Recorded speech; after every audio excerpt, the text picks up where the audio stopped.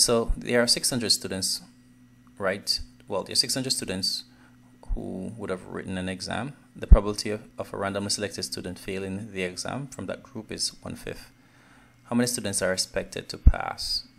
So if 1/5 of the students are expected to fail, then we'll say, okay, they're from the whole, right? From the whole number of students, we're going to take 1/5, all right?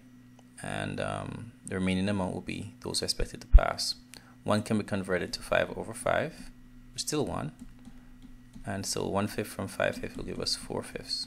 So 4/5 are expected to pass. Now if we have 4/5, 4/5 of the 600 students will be what amount?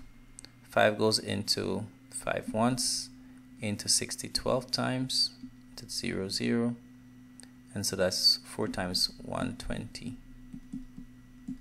4 times 0 0, 4 2s 8, and 4 1s 4, and so it's 480 students are expected to pass the exam.